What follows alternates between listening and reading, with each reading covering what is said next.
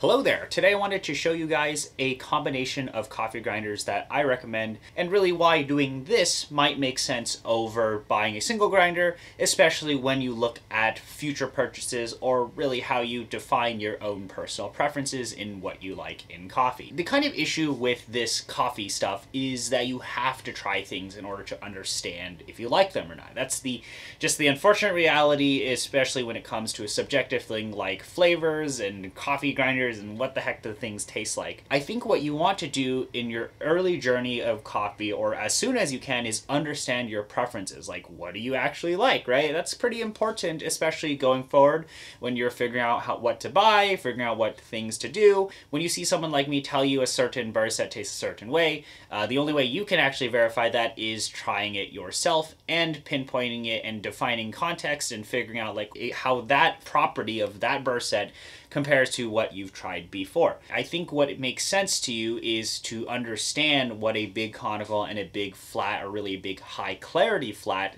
will do to the coffee. So you get basically the whole picture of what a coffee can taste like on both spectrums of big conical and big flat.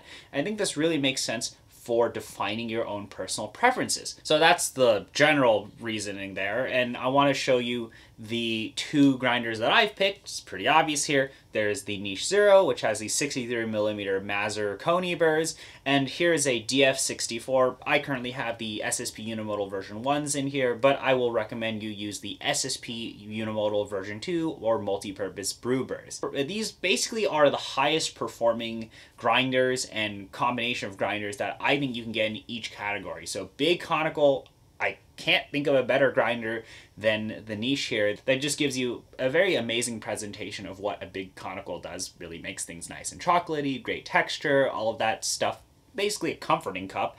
And then you have the SSP multi-purpose or unimodal burrs that are just clarity monsters. If you want a clear burr set, you want to experience that is the complete opposite to what this does, get a grinder that can fit 64mm SSP multi-purpose burrs. I find it just to be super fun to be able to just take the same coffee and put it in each of these grinders and pull espresso, do filter, although filter on the Niche is a little suspect at times. But the point here is to be able to just take one coffee and just taste it under a different burr set. Like, see and understand how a burr set changes the flavors, and that's incredibly helpful for understanding your own preferences. Like, maybe you want to see what a high clarity burr does to a dark roast, or a high clarity burr does to a medium roast, or a big conical does to a light roast coffee. Like, it's very fun to actually just experiment and mess around and just be like, oh, that's what this is doing to the coffee. And I think that's what makes this hobby incredibly fun. I'll give you an example for myself where I actually have both of these set up for espresso, and while I'm a light roast drinker and I do like my high clarity, sometimes I just don't want to be drinking battery acid. And 90% of the time I'll run the coffee through the DF64, I'll get my nice high clarity espressos, and then just maybe one day I'm like, you know what, I don't feel like it. It's very feeling and just how am I feeling that day. I'll just run the same coffee and it's already dialed in on the Niche, and I get the light roast properties, but it reduces so much of the acidity, and it's okay to not have that clarity. And I get an enjoyable espresso too, because the burrs in this grinder are really great. So I really like that flexibility to just be able to, well, if I feel like I want to do something, I just do it. I get all the options, and that's super fun and very convenient to have two grinders, especially considering the cost here. You're not compromising anywhere on the experience, you're not compromising on the taste, and I think that is really what you should chase, because if you're interested in a topic like this, you probably don't know what you actually like. I also want to talk about something that I think is very important to think about, which is context. Well, unfortunately in this hobby, you have to try things to understand what things taste like, because it's subjective. So to do it without breaking the bank, this is the combo I would recommend. But let's kind of take a step back and look at, well, what if you had a Niche Zero, like you were a beginner and you ran the Niche Zero and this was the clearest grinder you had ever used, and you kind of just want to upgrade. And I feel like a lot of people are in the same situation where they've had the Niche for a while and they're like, oh, well, I want to go and buy a monolith. I want to go buy something expensive. I want to upgrade, because that's what people call it, the end game. Oh, you know, it's the fancy stuff. And they buy a monolith, they buy a fancy high-end 98mm flat, and they end up disliking the coffee because they may actually dislike high clarity. It might make more sense to actually do this and get a real taste of what high clarity can do. You get the basic highest performing for the money in each of those categories of big conical and big flat. It will allow you to determine what properties you like and dislike of each of these types of burr sets. And then you'll be able to figure out if you want to upgrade, what is the next burr set to get, what are your personal preferences. You just get kind of both pictures here, both sides of the spectrum, and that just really helps you pinpoint what you actually like. And that, for me, has been the most appealing factor of this specific combo. But now let me tell you guys about why I picked the DF64 and the Niche, and then some alternatives. These two grinders, I think, touch upon so many things that everybody wants. With really great value, I want high performance, I want ease of use.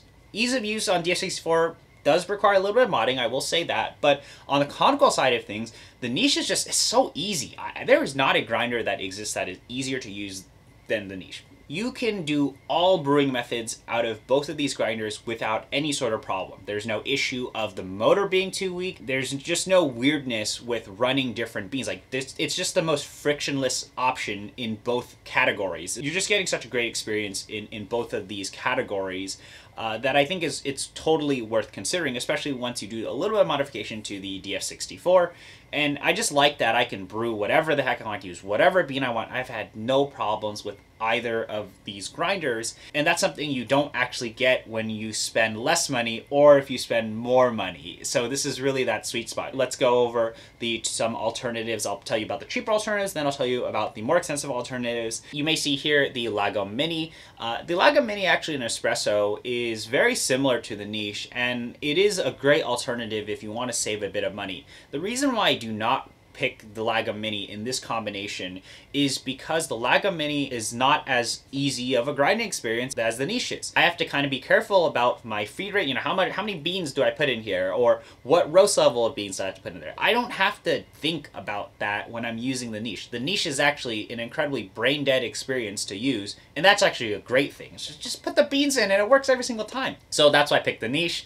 An alternative to the DF64 is going to be an Ode with the SSP multi-purpose burrs. You can stick the same burrs in that. The issue is that I can't grind for espresso, so that's why I pick the DF64. Now let's talk about more expensive stuff. People probably want to hear me talk about more expensive stuff because it's more fun, right? So some alternatives to these on the more expensive end, I'll talk about the flat burr options first, and then I'll talk about conicals.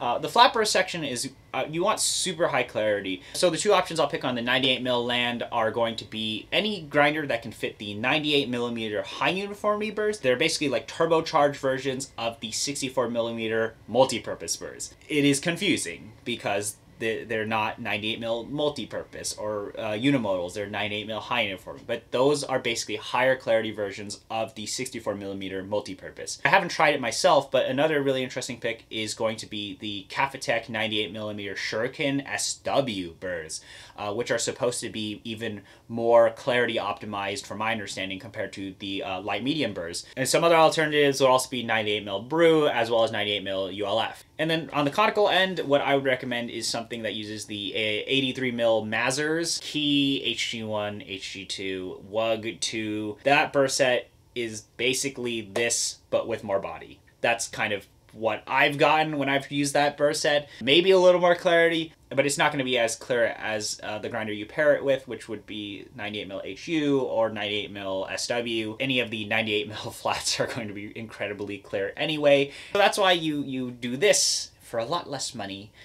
because it'll tell you your preferences a lot sooner than if you were to spend a lot more money for a high-end flat and you just dislike the coffee coming out of it, especially if you're somebody who drinks dark roast and you think the Niche is a clear grinder. So, you know, I don't know, maybe I'm picking a bone with somebody. Do yourself a favor if you can, and it does cost a fair amount of money, but it is so much cheaper than spending a lot of money for a grinder that you may not like, or really what you are paying for is to help exponentially boost your understanding of your own coffee preferences. Figure out what properties you like and dislike in both of these grinders, in both of these burr sets, and that will really help you pinpoint if you do want to spend more money and you do want to upgrade and you do want to explore the more expensive stuff, what is the proper purchasing decision there. This is why I recommend this combination of grinders, is because you just get kind of the best performance in each of these categories, and ultimately it's to help build your preferences as soon as you can for, I would argue, some of the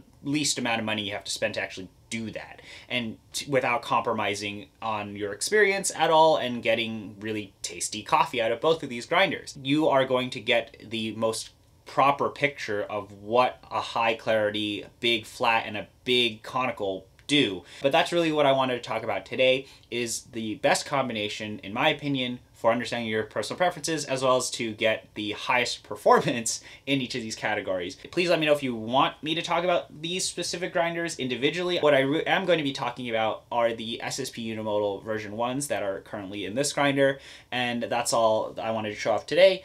Please let me know if you have any questions. Thanks for spending the time to watch the video, and I'll see you around.